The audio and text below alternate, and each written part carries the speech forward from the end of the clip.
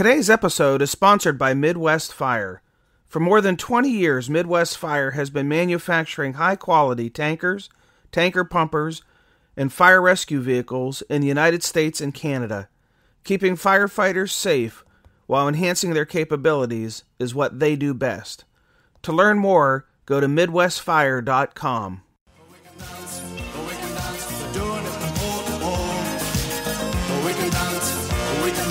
This is Battalion Chief Stephen Page from the Raleigh Fire Department, and you are listening to the SA Matters radio show with Dr. Rich Gasaway. The SA Matters mission is simple. They want to help us see the bad things coming in time to avoid bad outcomes.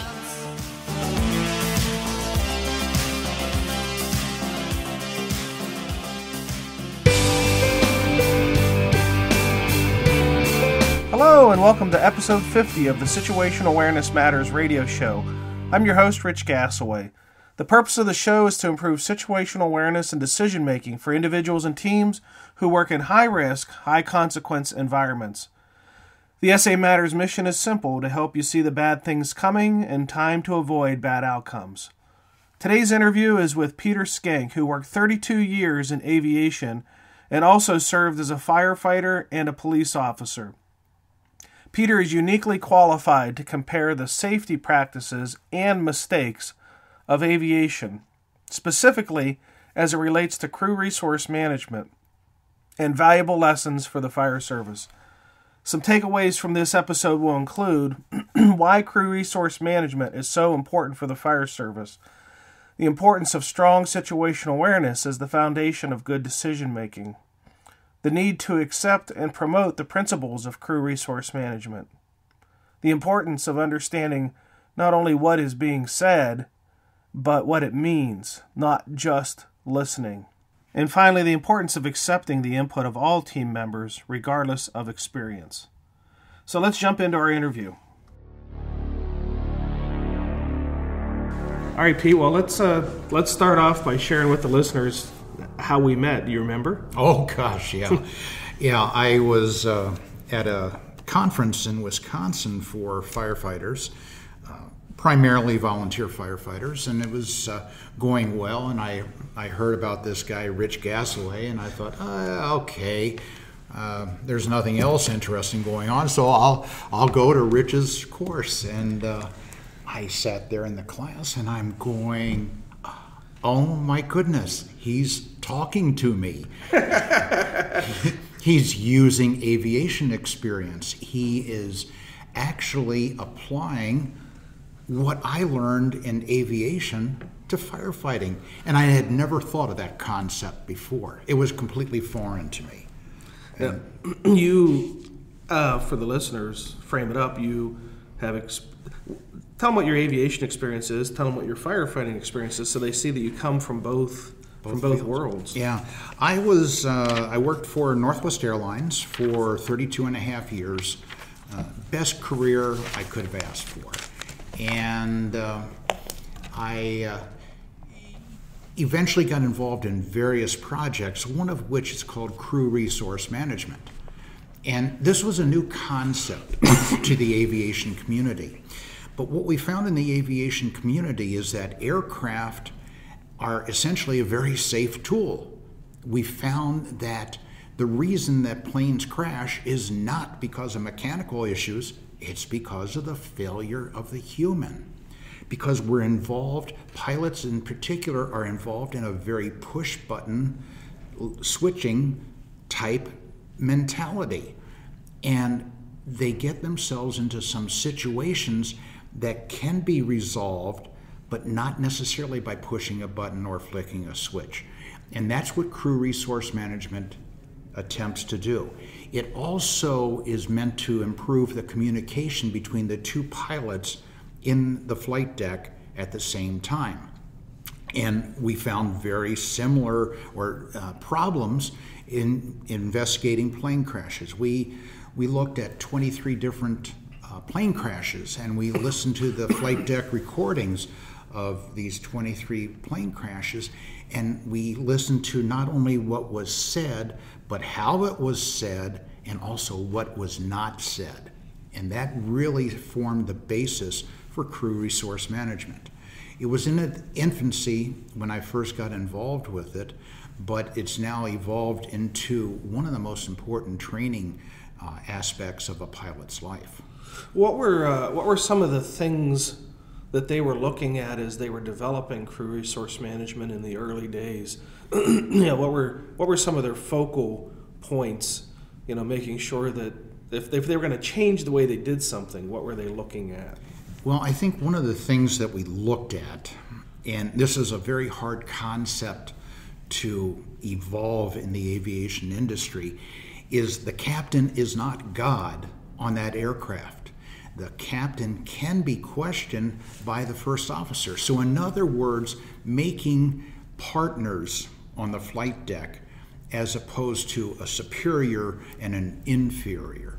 We found through several plane crash investigations that we participated in that the inferior status of the co-pilot, and in this one particular case, the first officer, they felt so inferior to the captain that the captain could not be questioned. And he let that be known right off the bat. And they flew into a thunderstorm, and they did crash. Not everybody was killed, but preventing every plane crash was our desire. And so we made everybody in the flight deck partners in the safe operation. And we taught them how to talk to one another too, because we found there was a disconnect. Sometimes the terms that a captain would use, the first officer misinterpreted, and they were simple terms. It also addressed what is going on in the mindset of the pilots on the flight deck.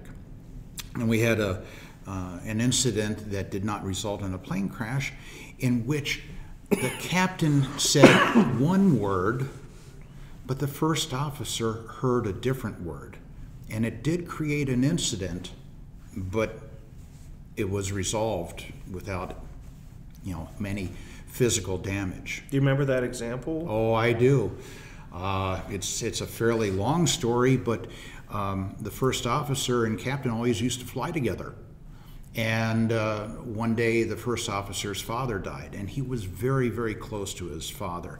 So he took about a month off to recover from the deal.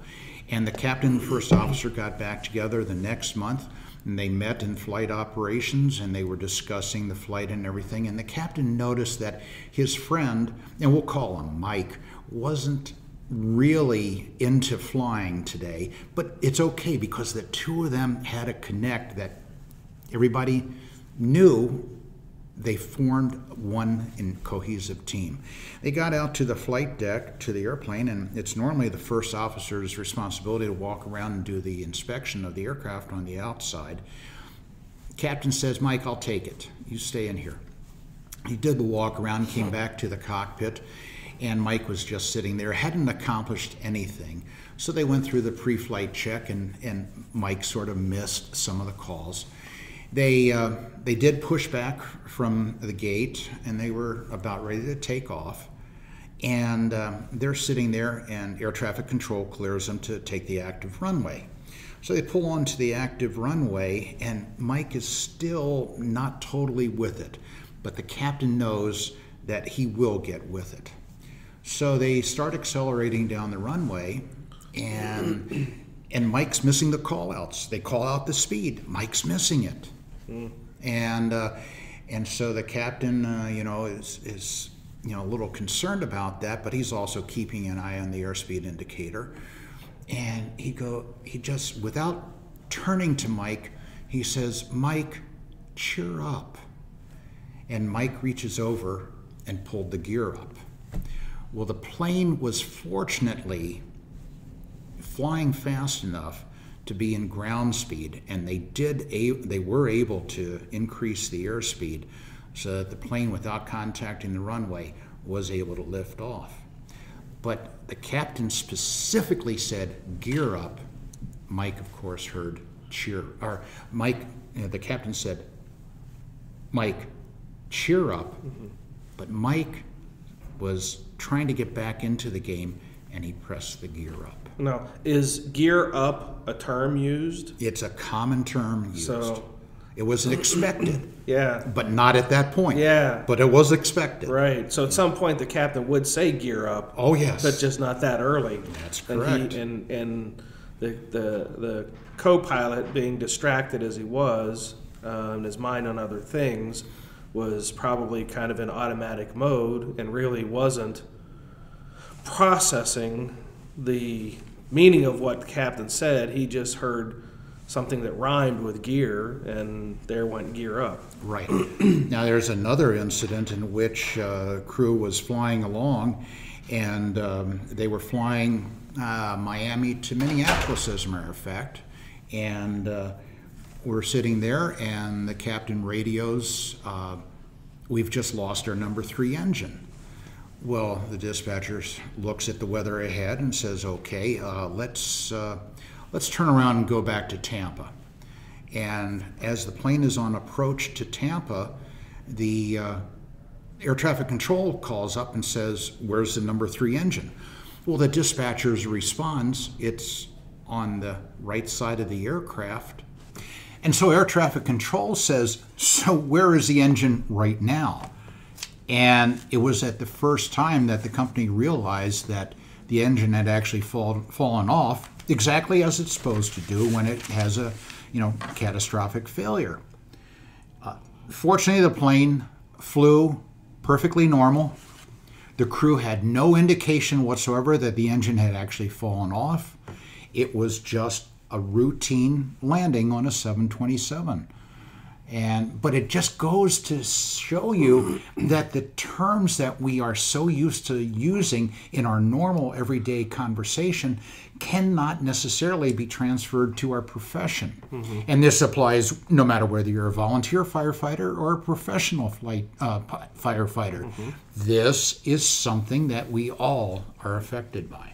Now, you as serving in both aviation and as a firefighter, what are some of the applications of crew resource management as you were learning it in aviation, and then served as a firefighter? Were there applications that you said, boy, the fire service could really benefit from this or from some connection of CRM? Now, the fire service is since, I don't want to say adopted, because that would be kind of presumptuous to say that it's broad application, but in some circles there's some efforts to bring crew resource management into the fire service. What are some of the applications you see from aviation CRM over toward the fire service? Well, I think that what you're trying to do is perhaps as important as what crew resource management has done for the aviation industry. When I got into the fire service and was going through all my training, it was put on a lot of water on the flames and the fire will go out. And I was in several situations in which I wanted to put the water on the flames my way, and somebody else on the hose line wanted to do it in a different way. The end result is get the water on the flames. Not necessarily. And look at what we're doing right now. They're showing that the smaller water droplets could be more effective than just dumping gallons and gallons of water on the fire. And in particular for the remote volunteer fire departments that have to shuttle in the water, this is a very important concept, and yet it's a concept that's very difficult to accept. It's just like trying to teach firefighters how to communicate with one another. And we had an incident with the aviation industry in which an aircraft, a 737 aircraft, 2 engines, over in England, they took off and the crew got a fire warning in the cockpit. And it turned out, well, it didn't turn out this way, but the indication in the cockpit was that it was from the left engine. But then the captain looked down and looked at the instrumentation on the right engine, And the right engine was actually indicating hot, where the left engine was indicating there was a fire. The only way to do this, to resolve which engine was actually on fire, was to call the flight attendant up and ask her which engine is on fire. She comes up to the cockpit. Yeah. I can imagine how that conversation sounds. Oh, yeah. Captain calls the flight attendant up.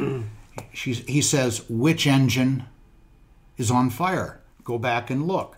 And she looks, and it's not the left engine. And she turns around and she looks, it's the right engine.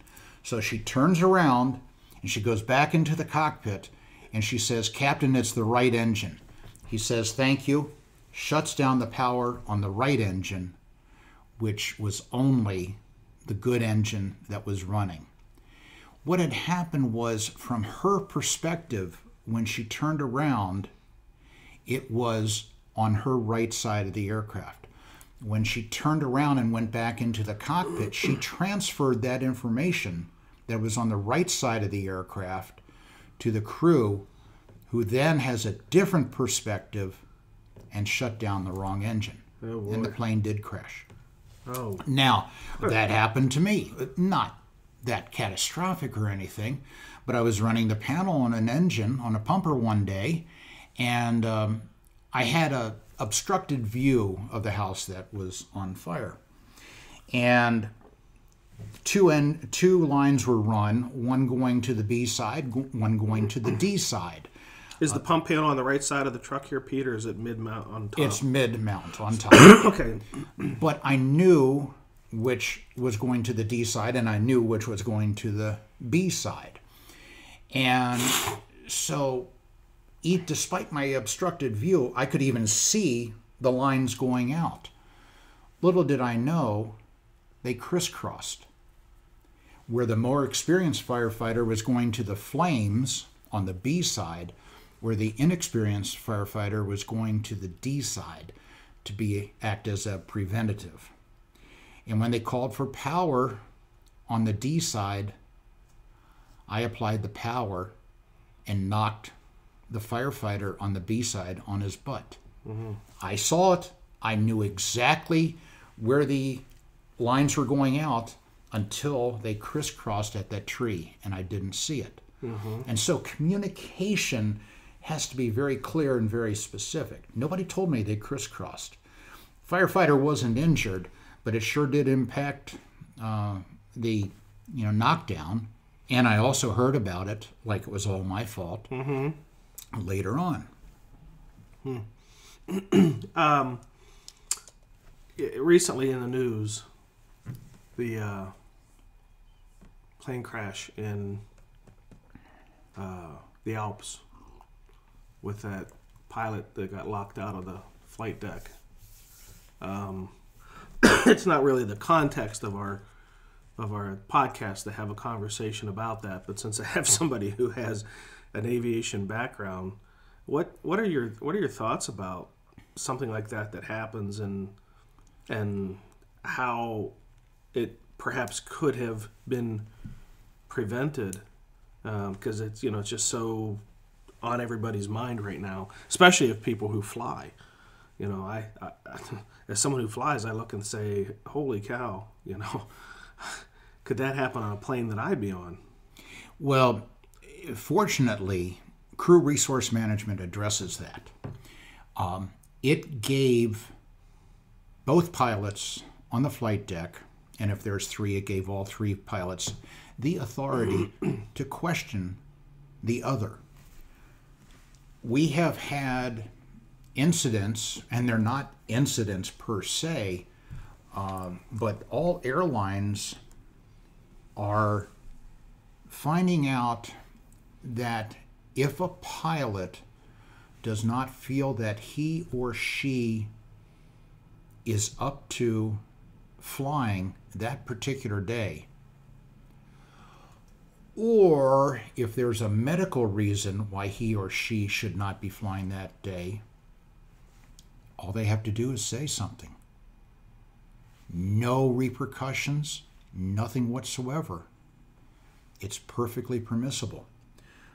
there was a deal in which a flight crew took off from their departure airport and landed, and the captain called the company upon landing and said, I can't take flying with this pilot anymore.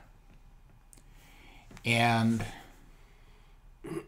the company handled it very appropriately. As it turned out, there were a difference of opinions on political views. And it was all okay to have a difference of opinion, and it never affected the professionalism of both pilots. And so, after a few-minute conversation with the company, the captain agreed to fly back and have the co-pilot replaced, as long as they merely talked about the professional and safety aspect of the flight. And it worked well. Mm-hmm. It worked very well.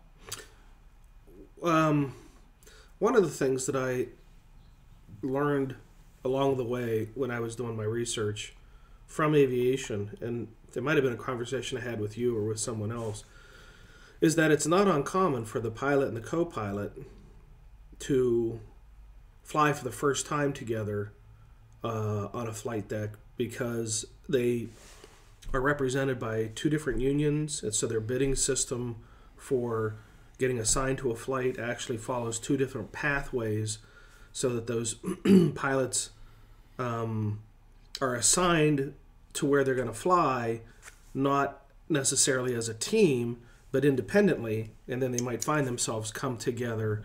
Is that accurate as I understand it? More or less. Pilots typically bid once a month. And they're typically also represented by the same union. But because of seniority concerns, a senior pilot may be flying with a junior co-pilot.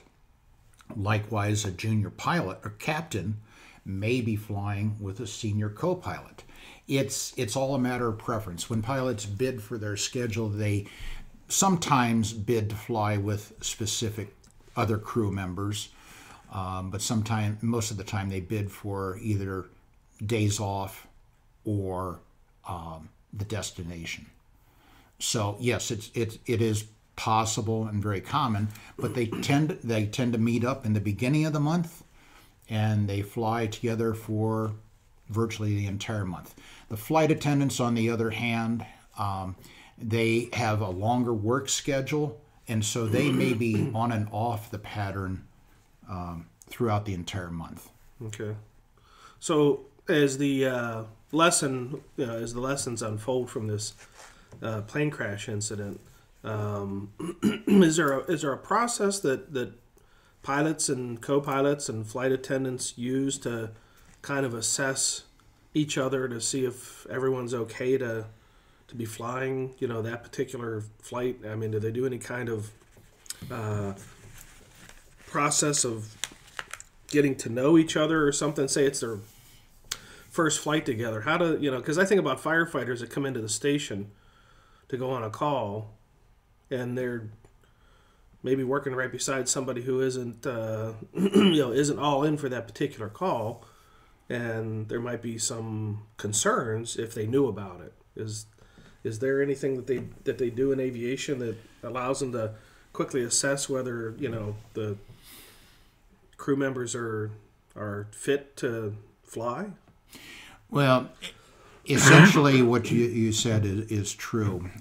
What the crew does before every flight is they get together in the cabin, and the captain will go over the paperwork, flight time, turbulence, weather conditions, things like that everybody should know about. Typically, after the captain is done speaking, he or she will say something to the effect, do you have any concerns? And questions or concerns. The word concerns for one airline that I know of pays a particular, well, it lights fires, let's say. If you hear the word concern, that is a critical point to be paid attention to. So it's like a trigger word. Oh, it is a trigger word. There are other trigger words that we use in aviation that I can't tell you about. But if you hear the word concern as a flight crew member, yeah, that's a very strong trigger word. It's perhaps the most significant trigger word you have. And out of that came the 5-step assertive statement. And the 5-step assertive statement is a way to resolve conflicts. And it's very powerful. I have written about the 5-step assertive statement on the SA Matters blog. So for any listener, if you go to the blog and you put in the term 5-step assertive statement process in the search box, you will find an article that I have written about that kind of details the steps of the assertive statement process and makes a fire service application to that process that you can then apply to your department, although I make some strong recommendations about how it should be first a policy then that everybody is trained on, because if you try to apply that process to somebody who doesn't understand what you're doing, it could cause some problems. You're exactly right. And I won't get too much into the 5-step assertive statement because I know you've written about it before. I know you had a podcast about it before. But it's a way to get somebody to listen to you, not just hear you, because there is a difference between hearing you and listening to you. And that's what the 5-step assertive statement is meant to do. It's to get the other person to listen to you and then to seek a resolution. So it's kind of like when you say I have a concern, it's the equivalent of taking somebody by the collar and grabbing them by the collar and looking them eye to eye and say, whatever you're doing, stop and listen to me. More or less, yes. In a less violent way. Yeah. It's a very personal way to say that you don't honestly agree with them and that you want to seek a resolution. Because at the very end, that's what you intend to do. You present your way of seeing the situation and you seek a resolution. And I've always used the philosophy that if there is a problem, then there must be a solution. And if you have a problem, before you present it, you must also have a solution. And it must also include the other person. Yeah. How many times I have spoken with firefighters, some on the podcast and some just in general, that had the concern, had the feeling that something was going to go wrong, but didn't speak up. They just held their tongue and held their breath and figured, well, if this person thinks it's okay, they've got a lot more years experience than me, or maybe they outrank me, and therefore it's not my job to speak up. I'm just the firefighter. They're the officer. What advice would you give under that circumstance? Well, this is one thing that crew resource management attempted to resolve, because we saw that in particular in that one crash that I mentioned. It was in Dallas, and the plane flew right into a microburst. And the captain just was not paying attention to the first officer and second officer. It wasn't that he didn't pay attention to him. It was the way they presented it. They said something like, lightning coming out of that one. And the captain responded, mm-hmm. And then somebody else said, sure is going to get rough. And the captain responded, uh-huh. Instead, we would have liked to have had either the first or second officer say, that cell is going to cross the field during our approach. Let's go around. Make that suggestion. Now, that's a quick and dirty way of saying I have a concern, but now the process would be, I have a concern about that thunderstorm. Let's ask air traffic control to go around. What is there any tips that a firefighter could use, Pete, that you could think of that would get them to be able to get the attention of their officer? Say they make an observation of the officer, and they get the or just a nod or just a grunt. The concern doesn't go away, but how do they chisel into the mind? As you said, there's a difference between hearing somebody and understanding what somebody is saying. Is there a trick to this? Well, if the lead is intent on following a course of action, the first thing that I think the other person should do is mention their concern and offer an alternative. Let's hold back. Let's wait. I have a concern about the safety of the floor ahead of us.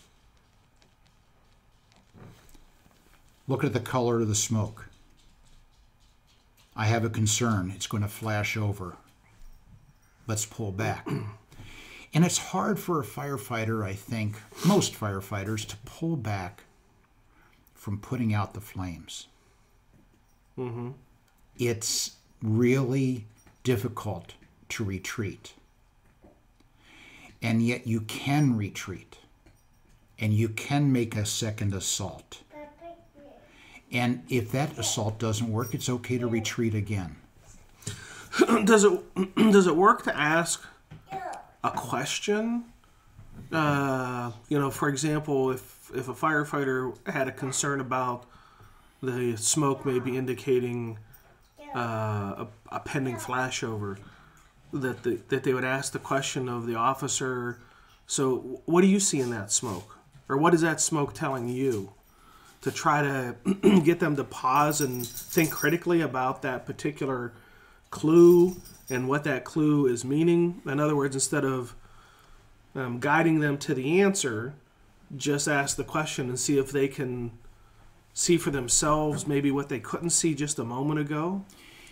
In the fire service, in the heat of the battle, in the heat of the attack, that would be ideal, but often no. Because what you're essentially doing, or what the officer may feel, is that you're questioning his authority, his experience. Merely state, I have a concern that smoke over there is indicating we're going to have a flashback. And that may get their attention. But if you ask, many people take questions as a questioning of their authority, as a questioning of their experience. Instead, you may find something very significant that they may not have seen. Yeah, isn't the questioning of authority and the perception of that kind of the foundation as to what led aviation toward the direction of crew resource management? Is that the captain was, God on the flight deck, and you were not to question that authority and to ask them, or to express your concerns? That was it. That was it entirely. And I'll be honest, when we first started teaching this course, we got a lot of comments that it's a touchy-feely class. Wrong. It's life. It is safety. And it's one of the most important concepts that people in aviation, firefighting, paramedics, let's look at doctors. When the doctor came to remove my right kidney, he didn't just cut out my right kidney, he made me draw on my body where the surgery was to take place, because the perception of left and right could be different. And I knew which kidney I wanted removed, and I drew on my body which kidney to remove. And I just had surgery a couple days ago, or last week. And again, the doctor drew, since I couldn't reach my back, the doctor drew exactly where the surgery was to take place. They've found a method for not operating on the wrong part of your body. And now it's important for aviation, as well as fire services in particular, to make sure you don't go in and fight the fire, fight the battle, using the wrong methods. Excuse me. Crew resource management in aviation essentially had to change a culture. How long did that take? Wow. Well, the program that we instituted was 18 months of research. However, we were aware that things had to change prior to that. I got involved not in the in-depth portion, but closer to the end. The acceptance of crew resource management in the United States was very slow, and I think all airlines experience the same thing, in which we don't need to do this. All we need to do is learn how to push buttons, pull up gears, and we don't need this. And now it's mandatory. Yeah, it's an annual training. I had somebody. I had a conversation with somebody in aviation, and we were talking about this cultural change, and he said that it took a decade for the lessons of crew resource management to become standard practice.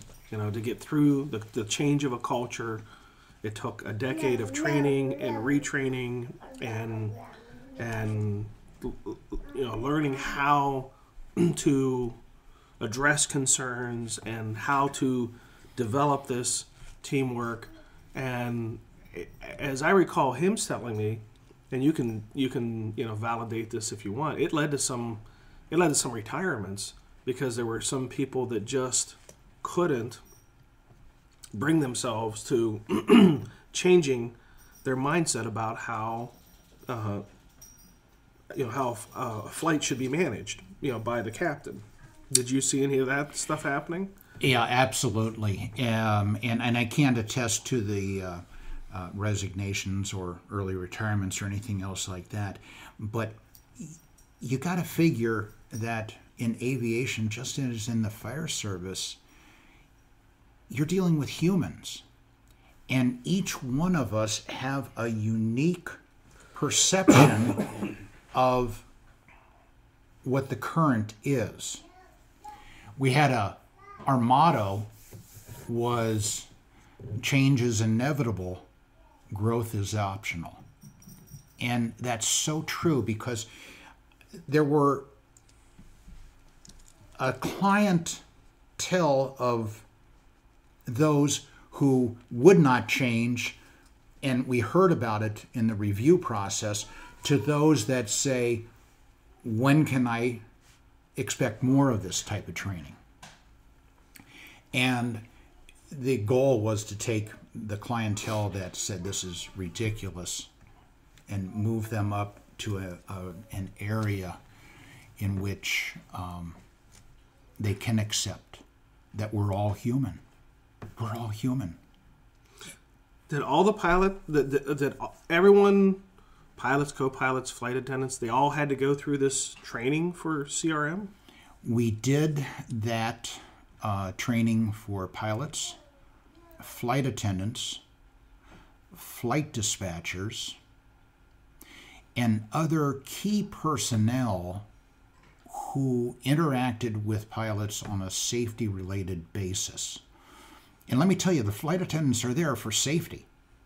That's their most important job right now, is safety.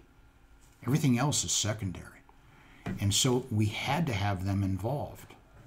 And again, they were a little bit more interested in seeing that, because when that cockpit door closes, we don't want the communication to end. We talked about verbal communication, visual communication, all aspects, barriers to communication, so that people that dealt with aviation safety realized that it's just not talking and hearing, it's speaking and listening. How long was a class when somebody took CRM training? Was it a half a day or a day? Or A day. A day? Yeah, it started out as a day. And I've been retired for a few years now, so I'm not sure how it is, but I know that crew resource management is a part of recurrent training for every pilot and flight attendant as we go along. But the initial was 1 day. And would it be fair to characterize the improvements in aviation safety to a big extent to the outcomes of CRM? Oh, I think so. I mean, for the first time in our history, we had 1 year in which there were no fatalities. Ever. And that was probably 7 to 8 years after CRM was initiated. And during incidents, we also find out that crews mention the importance of what they learned in class. It's very applicable. It's very applicable. In closing, because we're running out of time, in closing, what advice would you give to firefighters with your experience in aviation and your experience as a firefighter? Maybe summarize our conversation in 2 or 3 takeaways of advice that you would give to somebody who'd be listening to the show. Crew resource management for firefighters is a new concept. I sit there and I listen to some radio transmissions. I see some videos of mistakes being made that cost firefighters their lives, cause significant injuries. And every firefighter, no matter what department, no matter what fire, is at risk. And it's important to have many eyes and many experiences on the fire scene. Sit there and you watch a firefighter go through a roof, and you sit there and you say, it's just a structure. There was something that I saw on the video that he situationally was not aware of, and he should have. Accept and promote crew resource management for firefighters. It's a safety thing. The other thing that relates to crew resource management is the fact that people need to listen. Not just hear, but listen to what is being said. And to accept, learn to accept the observations of others, no matter their experience level.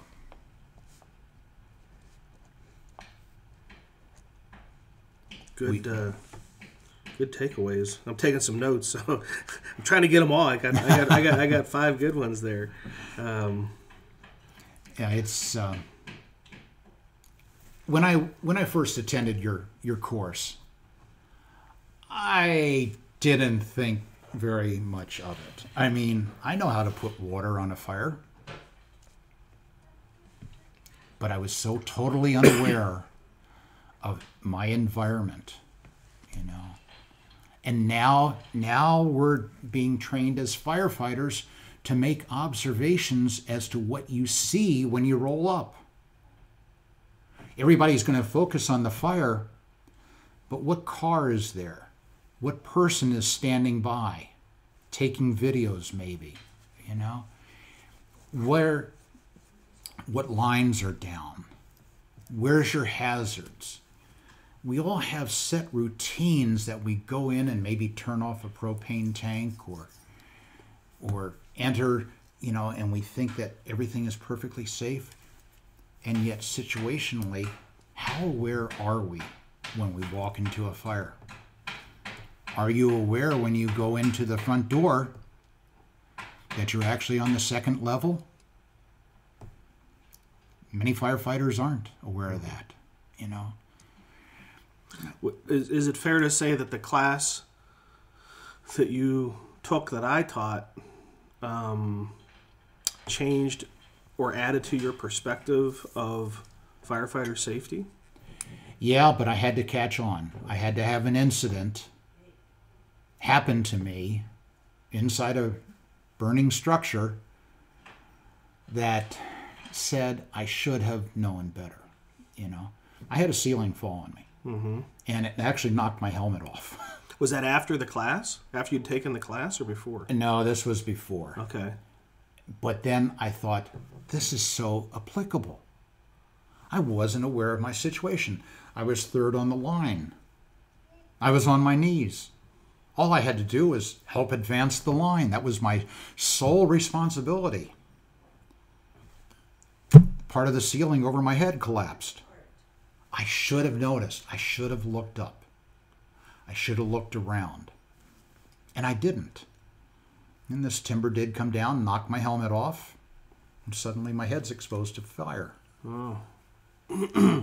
And did that come down on the other firefighters too? No, just me. Just you. Yeah. So naturally it was my fault. I assume you had an okay outcome from that? Yeah. Yeah. Fortunately, it hit my head. Uh-huh. Can't do any damage up there. Did it disorient you or anything? No. No? Fortunately, I was quite well aware of what happened and said a choice word and put my helmet back on, and we brushed the timber out of the way and kept advancing. But believe me, I looked up afterwards, you know. All right. Well, thank you. Well, thank you. I love the tie and the perspective of aviation to the fire service. And I think there's a lot for the fire service to learn from the lessons of aviation. And knowing your well-rounded perspective and experience in both, I thought it was really worthwhile to give you a chance to share, especially as it relates to the early development of CRM. So thank you for that. Oh, my pleasure. And I think you're right on, Rich. Yeah. I really do. Yeah, thanks, Pete. Well, that concludes my interview. Thank you to my good friend and associate, Pete.Schenk, for inviting me into your home and for the opportunity to meet your grandson during my visit.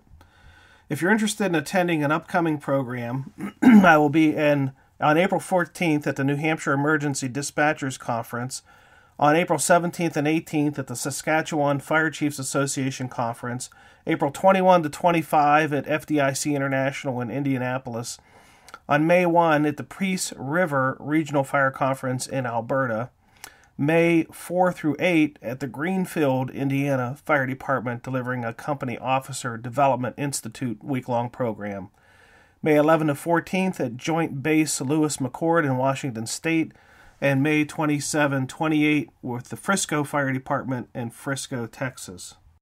If you're interested in attending an upcoming event, just go over to the SA Matters website, click on the blue box on the right side that says Upcoming Event Schedule. And here's hoping that we get a chance to meet up at a future event. I'm working hard to recruit new members to the SA Matters community of learners, and I'd like to have you as a member, joining more than 5,000 people who are sharing situational awareness lessons and learning how to make better decisions under stress. Membership is free, and you'll get a special report, 25 Best Practices for Improving First Responder Safety. It's not a long report. It's more like a short white paper. It'll take you 10 or 15 minutes to look over to give you those best practices. If you're not a member, head over to the SA Matters website, click on the red box on the right side that says free membership. As a reminder, every episode of the radio show has corresponding show notes page on the SA Matters website. The most recent episodes scroll on the home page. For older episodes and to access the show notes, just go to samatters.com/and enter the episode number, which I always mention at the start of each show.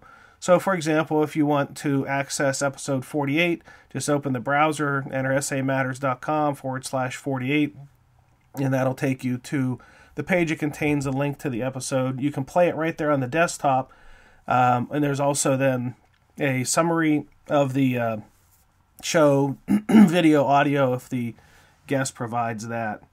You can also subscribe on iTunes or Stitcher Radio, and I'll mention more about that in a moment.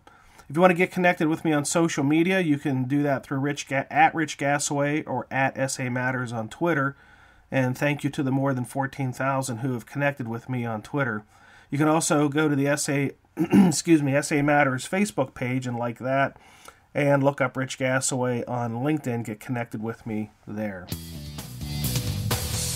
Well, that's it. Episode 50 is complete. Thanks again to Pete.Schenk for sharing the crew resource management knowledge that you have with us. Thank you to our sponsor, Midwest Fire. Thank you to the listeners for sharing some of your valuable time with me today.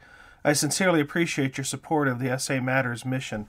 If you've experienced or witnessed a close call or near miss and would like to be interviewed on the show, just visit the SA Matters website, click on the Contact Us link, and I'll thank you in advance for sharing your lessons learned so others may live.